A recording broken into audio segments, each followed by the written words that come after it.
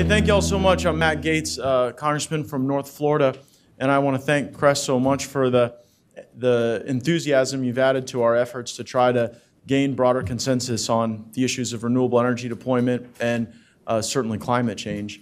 I'm a Republican who believes in the science of climate change. I believe it's obvious, and I think that human contribution to climate change is something that we need to acknowledge in a far broader sense here in the Congress. And then hopefully when we do that and move beyond the science that is before us, we can start working on innovative solutions. And there are a few broad categories I think those fit into.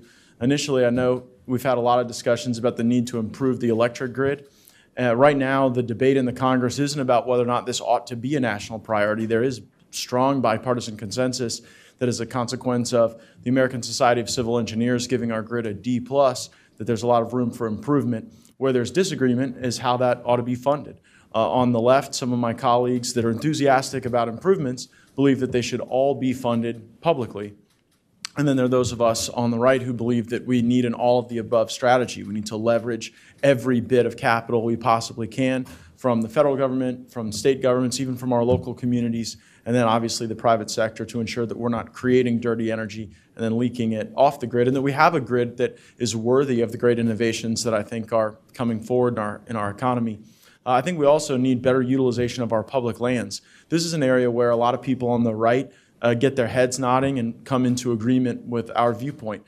Right now, the system we have for innovators to access public lands, to tinker and try and research and development and test things is pretty constrained. It's a special interest-driven system like far too many systems drafted by the federal government can be. And so by creating broader access for people to innovate on federal lands, I think we can accelerate a lot of the good ideas that are happening in our country. We also need a far more inclusive technology doctrine. And I think this is something that the federal government will play a unique role in. I reference nuclear specifically. Right now, the Nuclear Regulatory Commission is limiting the development of modular nuclear reactors, preferring instead the $40 billion light water reactors. And if I made $40 billion light water reactors, I would want people to buy nothing but $40 billion light water reactors. But I know that particularly in rural America, we can have greater connectivity with cleaner energy if we allowed modular nuclear. And in developing that broader technology doctrine, I think we also need to look strong at hydropower. Hydropower is the cleanest, cheapest power that's available in our country, really in the world in a lot of ways. If you don't believe me, ask anybody who mines Bitcoin. They're all like moths to the flame when it comes to hydropower. But too often, local commissions and state governments impair our full development of hydropower. And I think that if we had a national doctrine that was more inclusive, we could preempt some of those, I think, inhibiting local regulations. And the other way to improve our technology doctrine is through the use of the tax code. I was the Ways and Means Chairman in the Florida legislature, and we did everything we could to try to incentivize renewable production, where people have the opportunity to make capital investment in their systems, to be able to have more closed-circuit systems. And we saw this particularly in the agriculture space, with dairy farmers, with sugar growers, the ability to ensure that they are utilizing renewables as a part of their normal processes and systems. And I think that not only can the federal government play a big role there, but our state governments. We should be doing everything we can to find those tax credit opportunities that have been successful in the several states and then try to get those modeled elsewhere. And I think ultimately trade policy informs on our ability to be able to combat these major challenges. One of the things that's so troubling to me is that we have lost a lot of market share on solar, not as a consequence of our slower innovation, but as a consequence of theft of intellectual property. America owned solar globally. We were the photovoltaic market, and then the Chinese, in large part, stole our IP, replicated it without the upfront R&D costs, and now they occupy about half of the global market share.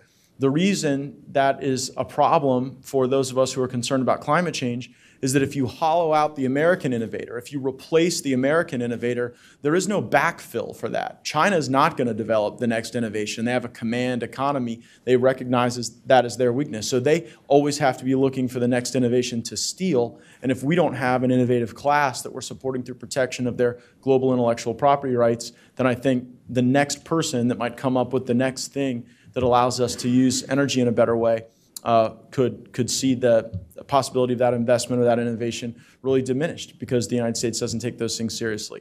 I'm proud of the president for putting $50 billion in tariffs on Chinese tech, and really as a punishment for their improper behavior. And my hope is that that sends the message along with some of the other stuff that we're doing. Ultimately, I know that this is a generational challenge.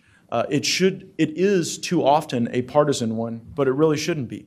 And I'm finding more and more that people elected to Congress under the age of 50 are more inclined to acknowledge the obvious science of climate change and are more willing to work together towards solutions. And so if we're able to break away from some of the dogmas that I think have paralyzed our progress, I think that we've got an opportunity to make that generational change and to meet the generational challenge that's before us.